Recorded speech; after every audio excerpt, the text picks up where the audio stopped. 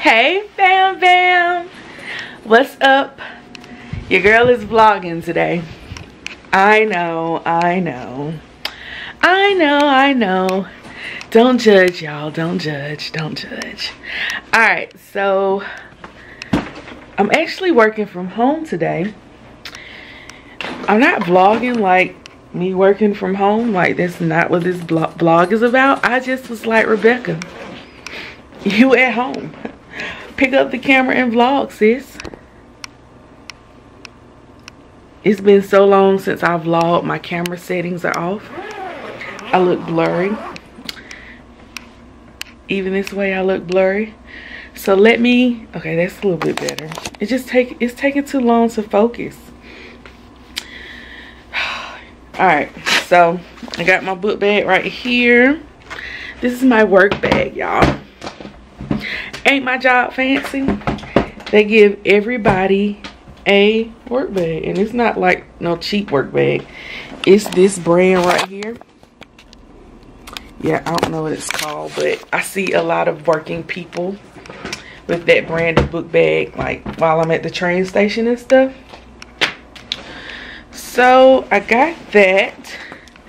I also have this cluster, which is my headset and my mouse, and my batteries in there. I don't need that just yet. But yeah, so I'm about to log on. Oh, I dropped the kids off and stuff, and I stopped and I got me some Chick-fil-A. I just got me a breakfast burrito, so I'm going to eat that. Y'all, your girl is making lifestyle changes. I am making lifestyle changes, and I'm so proud of myself. But I'm gonna go ahead and log on and get situated, open up my email, and I'll come back and check in with y'all later, and then we can talk about these lifestyle changes, okay? Hey y'all, I'm taking a little break.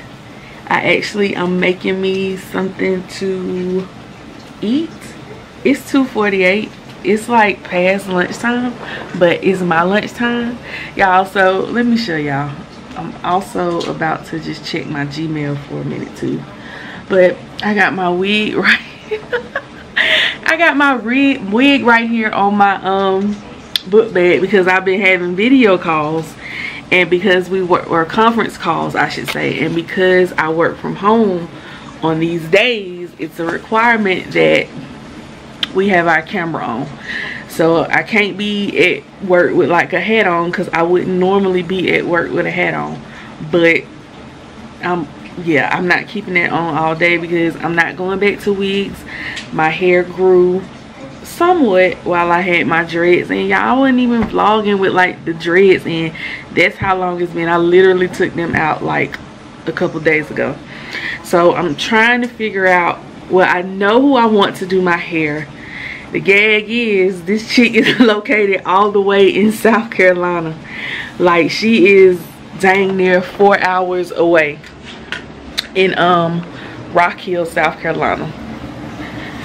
I burned my little hot dogs. I boiled them, and then now I got them in my cast iron skillet. I'm trying to give them like a kind of like a grill taste. I got it up too high, that's why. So yeah, so until then, I'm like, I feel screwed. I feel like this is just not the move, y'all. Stuff just, yeah, I gotta find somebody to do my hair now, and I kind of want to find me a different, well, so the person that was doing my hair, she was doing my hair and also cutting my hair. So now I gotta find, like, I don't think I can find a 2-in-1 anymore, so now I have to separately find a barber. So, but yeah, I definitely want this chick to do my hair. So I need to submit my time request off for work, because as of right now she has an appointment available next week, right before Easter.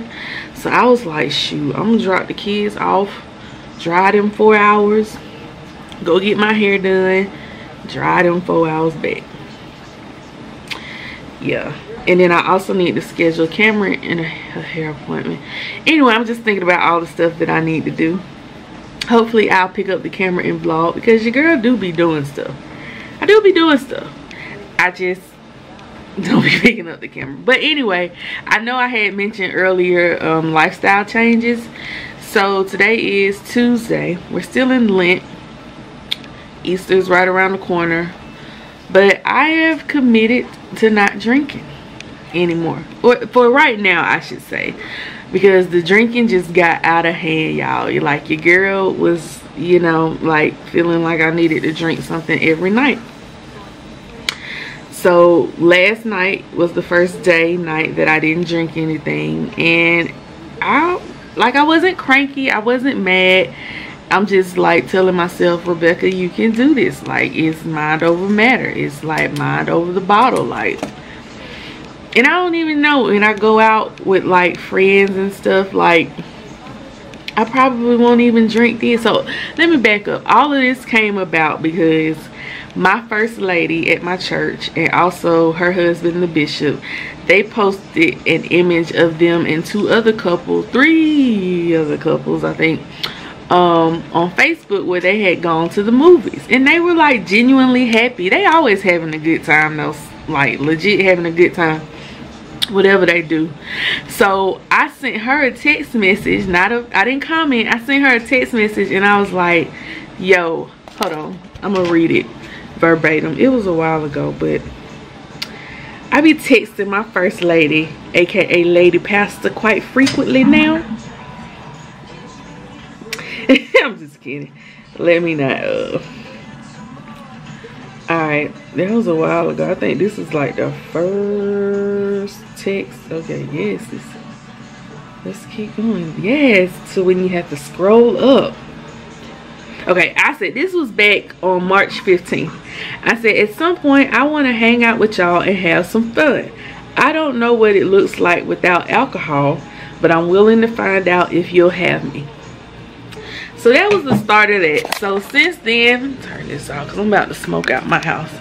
So since then, Babe and I have been on, we went out to dinner. Like, it was supposed to be a one-on-one dinner, but then, well, she wanted it to be a group thing for us, and that didn't work out. So then it was a one-on-one dinner, but then it turned into a lit group. Like, it was so much fun. Like, these people genuinely showed me like how you can have a good time with friends and there's no alcohol involved, because I wouldn't even disrespect them like that and, you know, order like something to drink or whatever. So that happened. And then I've also been more involved in the church because of this challenge that we're doing. It's called the Red Letter Challenge. And essentially what it is helping us to be better followers of Christ, because the red letters in the Bible are the words of Jesus, and it's like a blueprint for how we need to live our lives. So there have been 5 main focal points for each week. They're called targets. So the first week it was being, the second week it was forgiving, third week it was serving, this is the fourth week it was giving, that was last week, and then this is the last week. This is the week of going.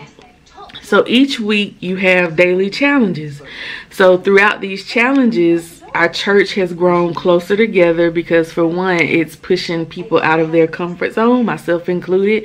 So that's giving me more opportunities to spend at church and being around good, wholesome people, good, wholesome Christians. So it's just, and even still, you know, I was still coming home doing my thing. I was still, this is baby, y'all. Hello?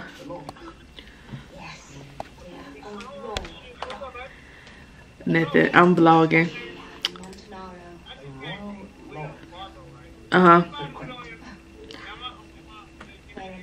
No.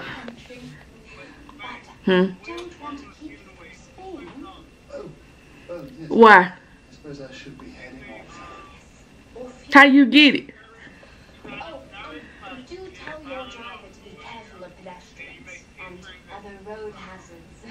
That's for people who open new accounts?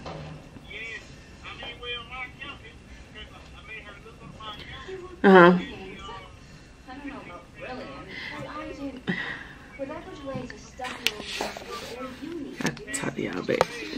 Okay, so I'm back. So yeah, so I've been spending so much more time at church and I'm loving it. Like, I'm going to church today. Okay, so I'm literally at church now. I mean, I pull up Monday, Tuesday, Wednesday, Thursday, Friday, because that's what Kaden go to school. But I've been doing that. We're going to talk about the extraness, because your girl is real extra when it comes to church now. So we're going to start with Sunday, because that's the first day of the week. So consistently going on Sunday. And I'm going to Bible study. I mean, not Bible. Wait, let me back up. And I'm going to Sunday school on Sundays. I was like, Sunday school who? Like, I'm not getting up early. I'm not doing it. But I remember Mrs. Kimbrough, that's the first lady pastor, saying way back, she say it all the time, that I'm watching Darian. Sunday school is the most important school for your children to attend, and then adults too. And so she put it as plain as this: you wake up Monday through Friday to ensure that they get to their school on time. The school that's mandated by law on time, before time. So why is Sunday school not held in the same regard? That hit home, that made me feel some type of way. I felt convicted, but I still didn't act on it until we got to this challenge. So I've been consistently going to Sunday. I want to say this coming Sunday will be week 4 that I've consistently gone, and I'm loving it. I'm just like I don't know. Okay, so that's Sunday. Monday, ain't nothing going on right now on Mondays, but that might change. Tuesdays for 1 hour, our fitness ministry meets. That's something new. So we now have a fitness ministry, and that meets on Tuesdays from 6:45 to 7:45. Wednesday is Bible study. Bible study is now back on Wednesdays, which I can dig anyway, because at the bare minimum, I was like, before I started being involved in other stuff, I was like, at the bare minimum, I can just stay there when I pick up Kaden, because I get to Kaden like around 6:30. Sunday school or Bible study, intercessory prayer starts at 6:30, and then Bible study starts at 7. So I was just like, I'm already there, versus them doing it on Sunday nights, because I just was not going back on a Sunday night. Thursday is now training for the media and audio visual ministry team, because I have joined that. So that's like dealing with like the sound and stuff, which makes sense. I had trained on it way back when, but it just like scheduling and training times didn't align, because the bishop teaches that. Like, the bishop is very hands-on in the media and audio visual ministry. So now that's meeting every Thursday nights, so we can have practical time to practice, because that's also when the praise and worship teams meet. So we can play around with the cameras, we can play around with the sounds, the lightings. I mean, at my church, y'all, they have like it's a quaint church. I don't want to say small, it is a quaint, everybody knows your name church. But the stuff that we is about to do and that we've been doing, thank you God for growth. And then on Fridays, nothing's going on. And then I also am now on the environmental services ministry. So I signed up to clean the church on Saturdays, y'all. On Saturday mornings, I have committed to. So that is Sunday, Monday, Tuesday. No, I'm just kidding. That's Sunday, that's Tuesday, that's Wednesday, that's Thursday, and that is Saturday. And I'm proud, y'all. I'm so happy to be around people, good, wholesome people. And it's not that and what I've learned and what will keep me going and help me to maintain this schedule is remembering that I'm not doing this for any person at that church. I'm not doing this for anybody, like literally a body. I'm not doing it for a body, but I am serving because Jesus Christ was a servant. I'm looking at this email. Yeah, Jesus Christ, he came, like, he's the ultimate master, but he humbled himself, became a servant. He came here to serve. So who am I to think that I'm above servant? And that's just in any regard. So that's like just a tidbit, like a drop in the bucket of the information that we have learned and are continuing to learn with this red letter challenge. And my prayer for myself is that it's not a phase, it's not a fad, and when these weeks are over and when Easter is over, like, I just forget everything that I've learned. Like, I want to continue to be with God. I want to be with God in solitude. I want to read the Bible, spend time with him, pray more. I want to forgive, you know what I'm saying? And the opportunity has presented itself, and I don't know if I definitely flew off the handle with this person, but the next day I did ask for forgiveness. I don't know if it's all the way right. It was genuine, but then it's kind of like, if you can't get back to where you were, then how genuine was it? And I can't get back to where we were right now. And then with serving, fed the homeless, like downtown under the bridge, like, pop out, y'all want some burgers and stuff, some water, got you. Like, I want to do that again. Like, all of this stuff that we planned and that we challenged ourselves to do and we posted about on social media, I don't want any of that to go away. So your girl about to lose some sleep, but it's a good thing because now I can focus my energy on something else. Like, I'm not gonna be, I don't want to say passed out drunk nowhere, you know what I'm saying? Because when I drink, I get tired. Like, I get like real, like, and then it's easy for me to just lay down and go to sleep. So I'm not productive. I won't come and edit. I won't, you know, do, you know, I'm working on a training manual for the for the media and audio visual team. Like, I'm working on a training manual, so to have a clear mind is so encouraging. But anyway, what else is going on? I mean, is this turning into a life update or what? Babe is on the way home. He's no longer an on the road truck driver, which is good. He still is, you know, not local, but he comes home every night. So that's what's going on with him. What else? I took some footage the other day, but I think I deleted it about the kids. So both of them in this last semester, they got Cameron got all A's. Caden got all E's because he's in pre-K, so they don't do like numerical grades. They just do like E's and S's. So he got all E's, guys.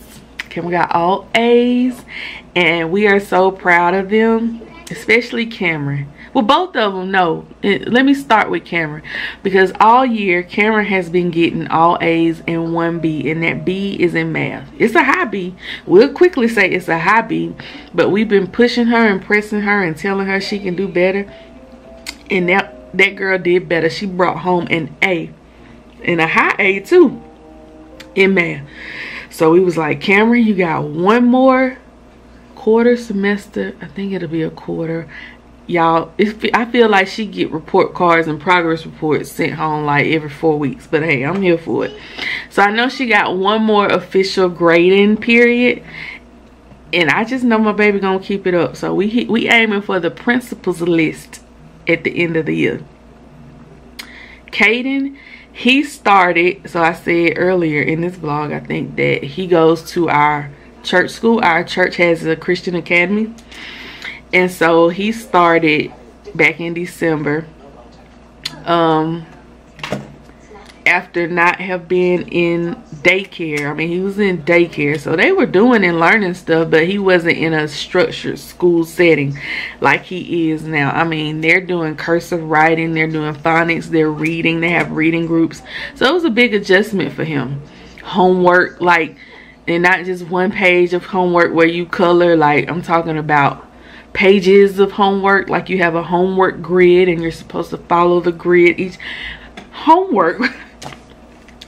So for him to come out of that into this grading period, so from the beginning of December up until the end of March, I believe, he did the dang on thing. He got all E's. He's progressing. He's learning. He's already smart anyway. So I'm just really, really proud of my babies. And I have to pat myself on the back, and babe too, but more so me, because that's just a testament to the work that I also put in when they get home, and how I don't play, because I can't, it's not all up to the teachers, you know. You can't just depend on the teachers. So I'm proud of them about that. My job is going well. I'm loving it. I'm being challenged, but in a good way. God is showing me, like, you know, that he can open the floodgates of heaven and let it rain. And I'm just like, let me get the buckets ready. I'm just like, let me get the buckets ready, y'all, because I just want to do right. I just want to do right. I want to live right. And yeah, so I think I'm just gonna leave all of this right here. I'm hungry. I need to actually focus back on work. But yeah, I think that's a good little update for right now. And let's see what else. I don't know. I guess in the spirit of keeping vlogging going and being a little bit more committed, then I will see y'all at the church when it's time to work out later on tonight. Got my playlist ready. And we going in. Alright, fam. I'll see y'all later.